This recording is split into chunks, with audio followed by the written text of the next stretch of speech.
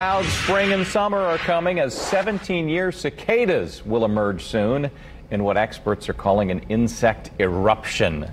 It's the region's largest brood of the bug. News 8's Katie Wisely is live at Military Park. They'll be taking over the trees there.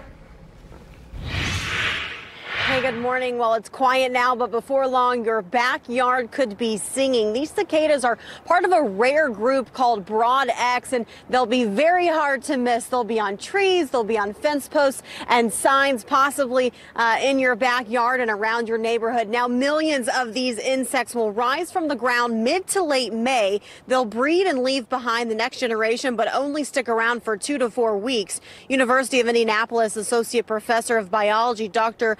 Mark Milne, says the insect isn't poisonous, but your pet shouldn't eat them. He says if you're about to plant small trees, possibly you should hold off. The female cicadas cut slits in the stem of trees, and that's where they lay their eggs. This could kill the branches and cause wilting, but it's the noise that you'll notice the most.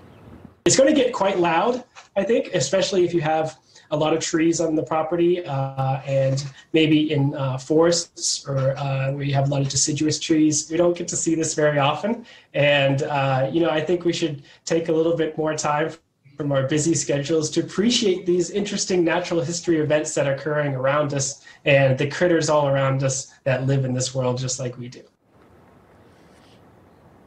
Not only will cicadas take over Indiana, but also surrounding states like Illinois, Kentucky, and Ohio. Now, the last time that this type of cicada was here was 2004, and the next generation will surface 2038. Live in Indianapolis, Katie Wisely, Wish TV, wishtv.com, and follow us on Facebook.